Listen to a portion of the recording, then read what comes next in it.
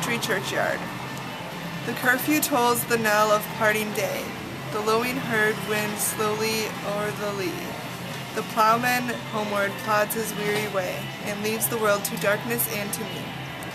Now fades the glimmering landscape on the sight, and all the air a solemn stillness holds, save where the beetle wheels his droning flight, and drowsy tinklings lull the distant folds. Save that from yonder ivy-mantled tower, the moping owl does to the moon complain, of such as, wandering near her secret bower, molest her ancient solitary reign. Beneath those rugged elms, that yew trees shade, where heaves the turf in many a mouldering heap, each in his narrow cell forever laid, the rude forefathers of the hamlet sleep.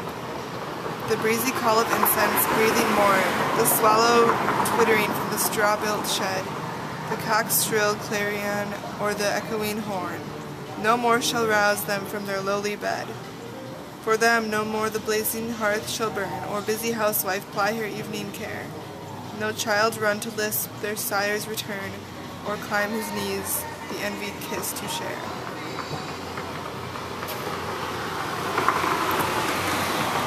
Oft did the harvest to their sickle yield, their furrow oft the stubborn glebe has grown. How jocund did they drive their team afield, how bow the woods beneath their sturdy stroke.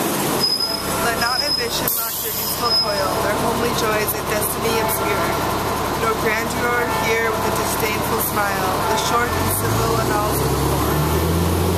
The boast of heraldry, the pomp of power, and all that beauty, all that wealth e'er gave, awaits alike the inevitable hour.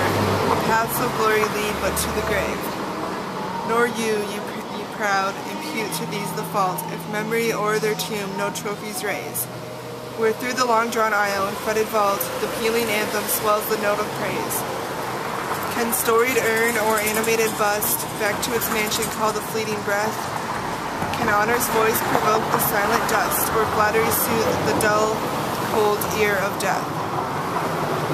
Perhaps in this neglected spot is laid some heart once pregnant with celestial fire, hands that the rod of empire might have swayed, or walked to the ecstasy of the living lyre.